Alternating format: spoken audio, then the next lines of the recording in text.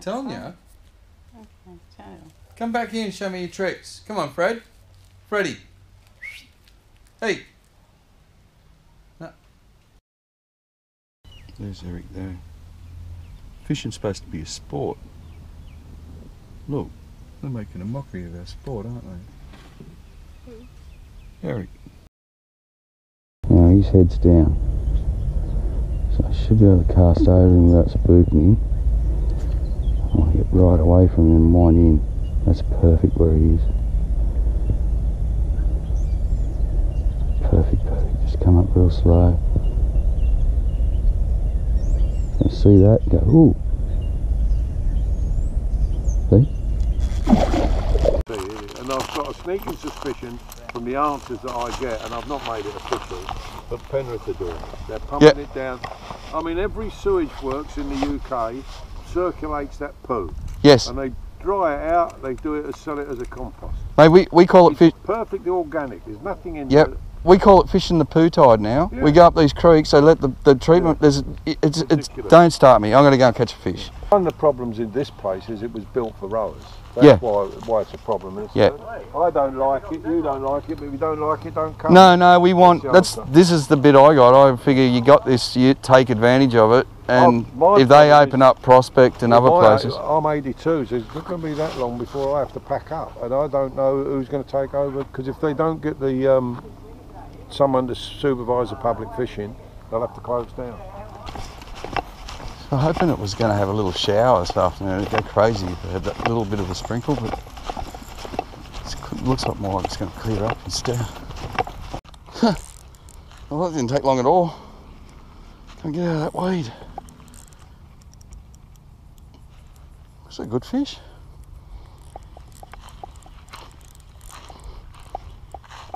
You can see the fish moving, all the movement in the weed then, Grace. And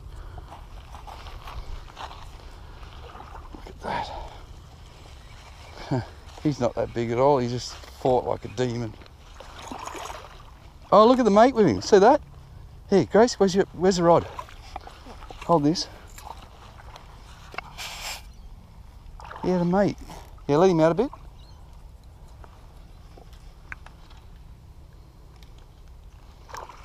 That's it, now just leave him there for a sec.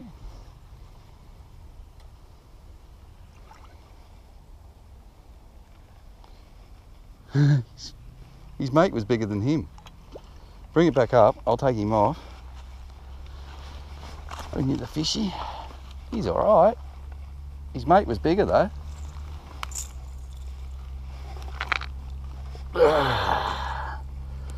Well, that was fun. What's that, mate? Yeah. You get that, wait till summer comes. There he is. Now his mate was bigger, I'm going to try and get him. That way, that way, that way.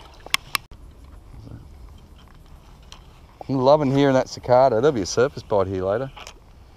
But all those bass are stacked up. Oh.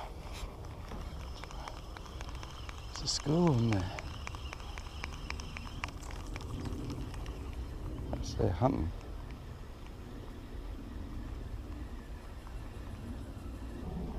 Where did they go?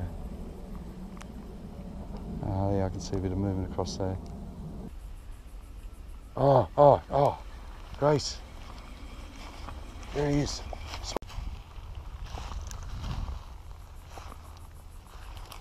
Oops. Oh no. He's a nice one, I want that one.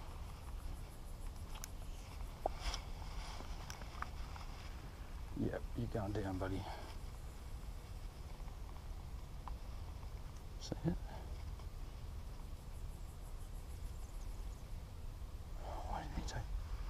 Why didn't he take that?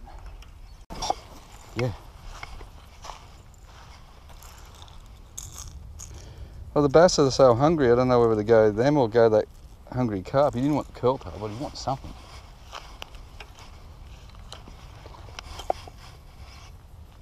Hey? He sat in bindies, that's not smart. Don't want to waste my batteries because I know there's a hot bite here. Bass are in the schools. I already got follows. You get one, you get another one to follow. So, didn't swim. So don't hesitate to get out in the water and splash around a little bit when you've just caught a nice bass, because school will come back to investigate. Otherwise they move on and it's like, which way did they go? Did they go that way or did they go this way? One more out here and we'll keep moving.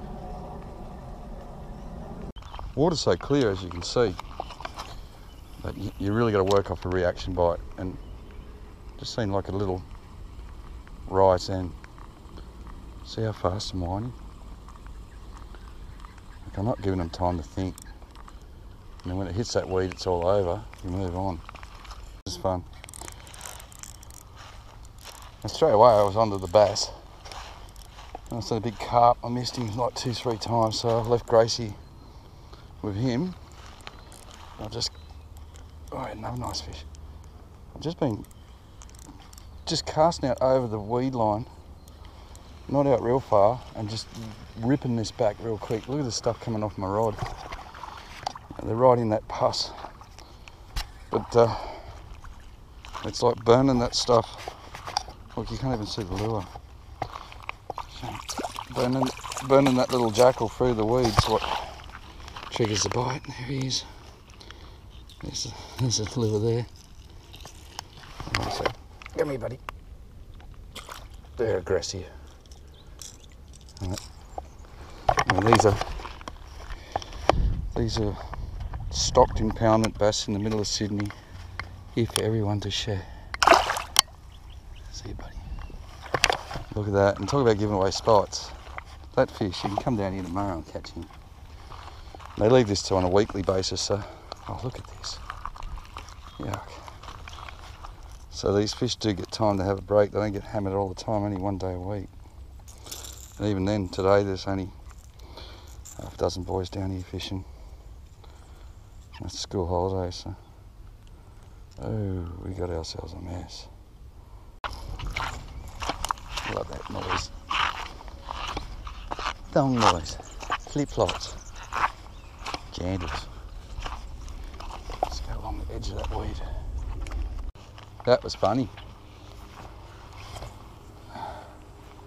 That's why I'm wearing the thongs, because I come down here one day without them. Just whatever bottles, just put it in my bag. I just seen a silver flash out of it. Just there. Definitely a bass.